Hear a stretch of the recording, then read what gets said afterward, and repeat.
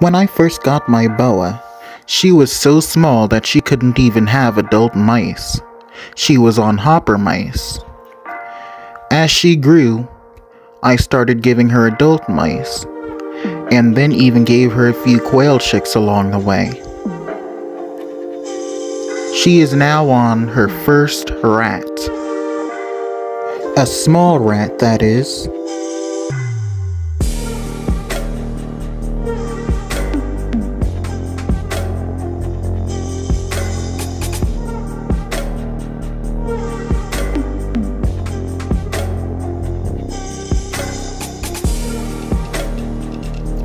My ball python is doing quite well, and is proving to be an amazing individual.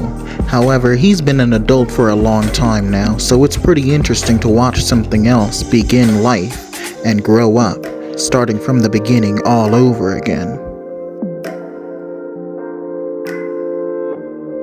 It feels like it wasn't too long ago when she was too small to even take an adult mouse. Now here she is on a small rat.